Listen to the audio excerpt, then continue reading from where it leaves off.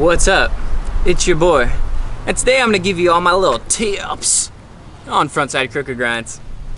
Yo, so before I get into this, I would really appreciate it. All you gotta do is like the video. Guess what? It's free. It helps out a lot and it lets more people see my videos. Hey, yo, so with the Frontside Crooked Grind, this trick is absolutely beautiful. It's literally one of the funnest tricks to do. It's stylish.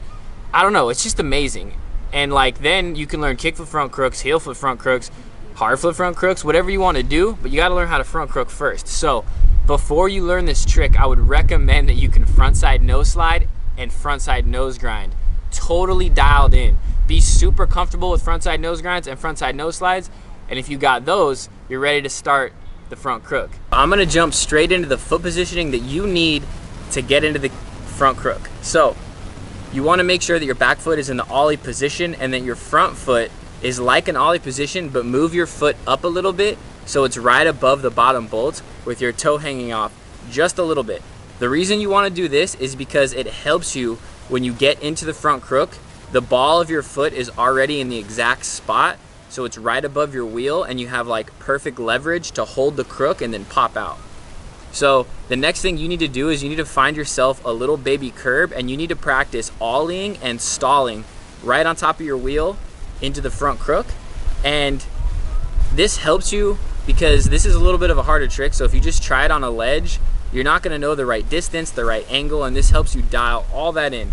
So when you're next to the little curb or stair, you wanna make sure that you're parallel to the ledge at a slight angle and get really, really close to the ledge. Another thing that people really mess up on is when they ollie, they try to turn. They try to do an ollie and then turn into the front crook to like dip it out. And all this is gonna do is put you into a nose slide where you're gonna miss and you're gonna nose manual on top of the ledge and you're gonna fall really, really hard. So the trick to that is you ollie straight up. You ollie up and you just land right on top of your wheel. You don't turn your board whatsoever. Another thing that happens, since you're getting into it like that, a lot of people have a hard time pinching the crook. I know when I started to do them, I would land in front crook position, but then I would just straighten out into a nose grind.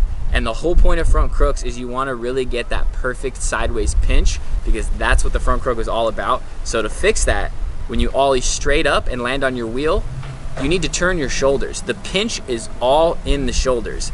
Now, to force that when you're learning, when you ollie into the sweet spot, just look behind you.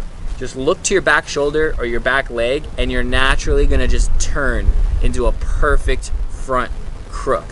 Okay, once you're locked into the front crook and you've practiced it a few times, now you need to practice popping out of the front crook. Now, if you land into front crook, you turn your shoulders and you're completely pinched out, the ball of your foot should be right above the wheel with your toes hanging off just a little bit. This is the perfect spot because you have a lot of popping power. To pop out, you kind of push down on the wheel, jump a little bit, give it a little bit of a forward nudge, and you turn your shoulders back towards the ledge. And doing all of this combined is gonna give you a nice little snap off the ledge and then you're gonna roll away. Once you've practiced it on a little curb a bunch of times, you can start taking it to a ledge. One huge tip that I would recommend is try it on a medium-sized ledge. Don't try it on a ledge that's too small. It's actually a little bit harder, but also don't try it on a ledge that's super, super tall. Try it on a nice medium-sized ledge.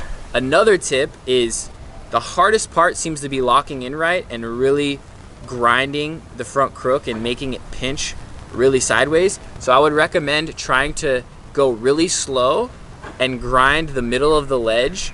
Don't even try to land it, just try to lock in the front crook, turn your shoulders back so you pinch it out and grind a few feet, and do that for like 10 or 20 tries until you get the feeling of it, and then try to do it at the end of the ledge.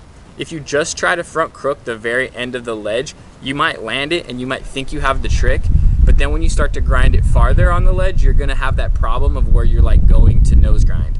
So just start off by going really slowly on a ledge that's really waxed, pop into the front crook sweet spot by ollieing directly up. Don't try to turn your board. And then when you lock in, turn your shoulders back to get that perfect pinch and just kind of grind it out a little bit and then bail.